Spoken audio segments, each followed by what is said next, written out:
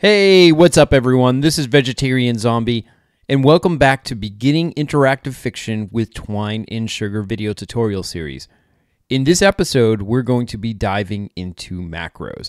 And macros are kind of a complicated topic, so in this episode, we're just going to be dipping our toes in the water, so to speak. You won't exactly see how you can use them with a story, but rather, you're going to learn the basic formatting on how to create a macro. In future episodes, I'm going to show you how we can intertwine this macro into our own story, and then how you can ultimately save time by using macros. Macros are a nice evolution to objects. In the last episode, I introduced you to objects and working with objects. Objects, as you remember, are simply a collection of key value pairs. You provide a key, which is a string, and then you can provide a value to it. And that value could be another string, or it could be a number, or it could be a Boolean value. I'm going to open up my edit story JavaScript within Twine like so, and here we'll just quickly review our objects. Objects are created, of course, by using the set macro, and you can't use the set macro inside this JavaScript console. What you actually have to do in JavaScript, you start off with the keyword var, standing for variable, and then I'm just going to create my object like so, and then I have an open curly brace and a closing curly brace. This curly brace creates an object for us. It is what we call an object literal in JavaScript. If this terminology is kind of freaking you out, just sit back and just take it all in, because we're not going to be diving too deep into the programming aspects of JavaScript. And what we do is we provide a key for this object. So in this case, I'm going to call this gold, and I'm going to put a colon, and then I'm going to put a value, which is 1,000. And then I could access my object by doing something like this, my object.gold. And what happens is then I get that value of 1,000. So if I wanted to write player gold equals my object.gold, the variable player gold would equal 1,000. Again, this is working with JavaScript. In Sugarcube, we would do something like this. We'll say set my object equals, and then we would write it out like so, and then we would put a close set like that. But again, this doesn't work within the JavaScript console editing area within Twine. You have to do this within your story passages. Objects can also have what we call methods. And methods are simply actions. You can think of an object as a noun, and a method is something that you do on that noun. Let's take, for instance, we want to create a method that would increase the gold of my object. I could just say, write something like this, increase gold, like that, increase God, no. And then we'd put a colon just like that, and then we have something, we write a function. And this function just allows us to create reusable code. And we put an open brace here, and we put a closing brace like so. So the way I would increase the gold is first I would type this. And this is just a keyword in JavaScript. All I'm doing is referring to this object. So I'm saying this, I want to access the variable within this object. And the variable I want to access is gold. And we'll say this gold equals this gold plus 1. And then when you actually call my object, and then you call the method increase gold, this, what we'll do, will increase the amount of gold by 1. Now, that's just a long way of doing this. We could do gold plus equals 1 like so. But this method here is an action that this object can perform. Now, for the most part, we don't create methods in our objects in Twine. We just simply add properties and values to it. So don't worry too much about working with methods. So why did I want to introduce you to the concept of a method? Well, it's important when you get to working with macros, because you have to know a little bit of JavaScript to really do some work within a macro. Okay, so let's step back from this, and I'm just going to delete this here. And now we're going to talk about macros. Well, what is a macro? Believe it or not, you've been using macros throughout this entire series. If you open up, you can see set. This is a macro. we're setting the variable door closed to equal true. We have also set here, we're creating a backpack object. Later, we have a print macro, and this is printing out the contents of our backpack. These are things that are defined in JavaScript. And what's really awesome about macros is they allow you to encapsulate code so you don't have to repeat yourself. Repeating yourself in computer programming is a sin.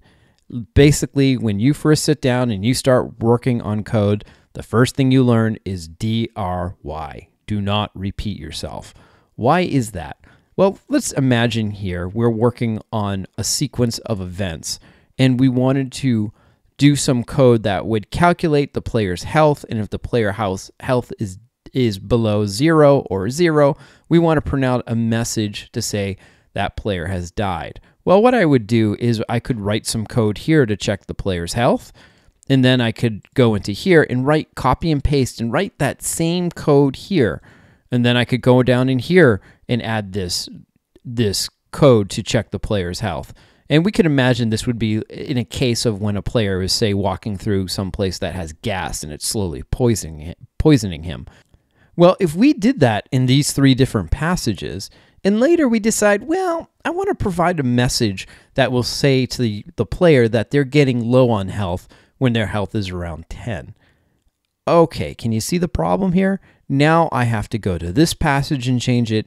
I have to go to this passage and change it. And I have to go to this passage and change it. So those are 3 passages.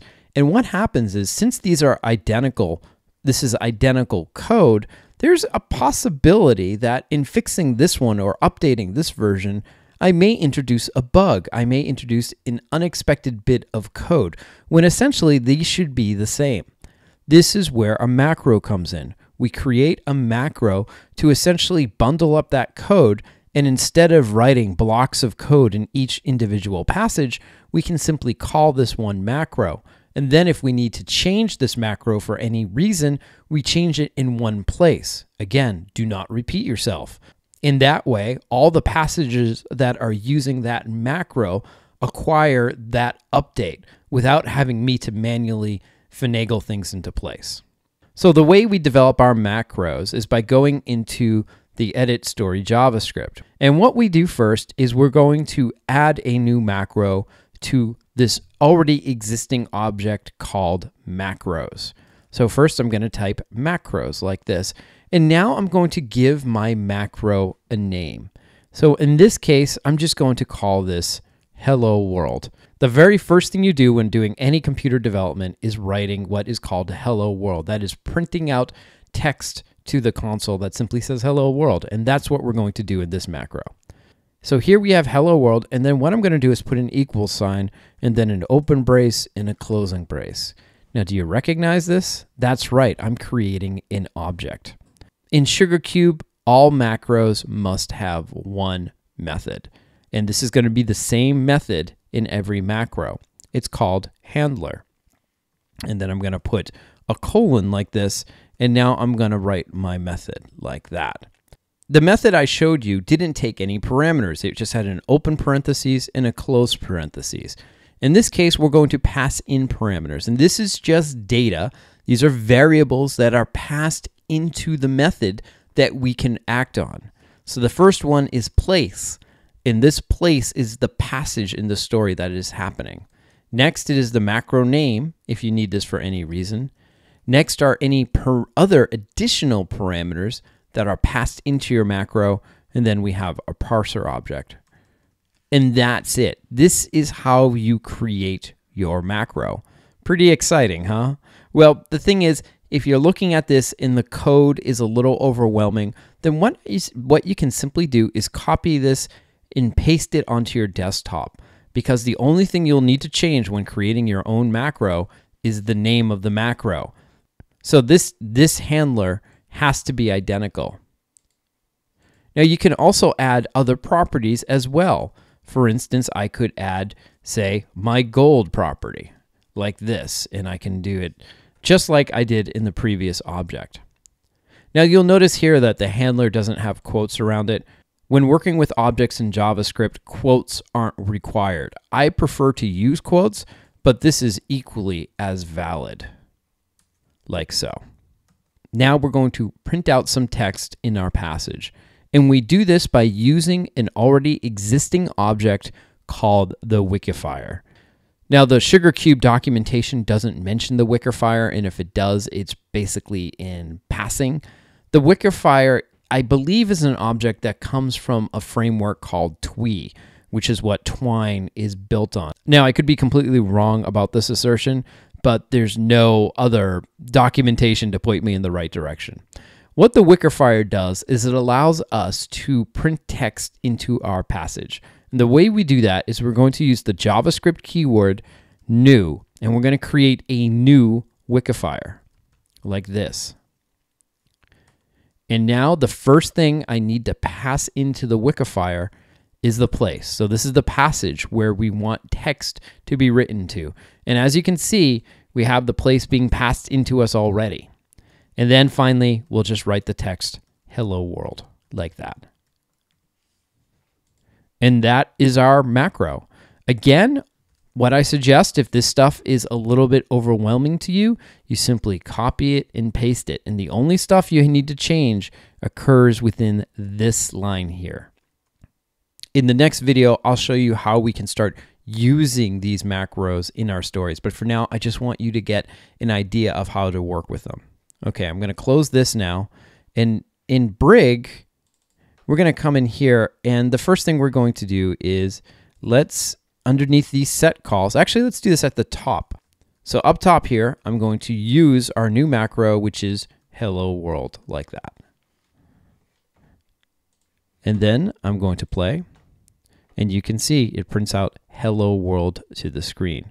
Now that might seem like a lot for just a small bit of text, but as you start using macros, you can use them to encapsulate behavior into your stories. Like, say, for instance, you wanted to have a dice roller. For instance, you're working on an RPG and it's important for you to roll random numbers. Well, you could create a macro that would do that. And you could just say, you could run it like this. You could say, roll dice. And that would roll, say, a 6-sided die and provide you a value. And at this point, you can see that our simple Twine story is now increasing in complexity.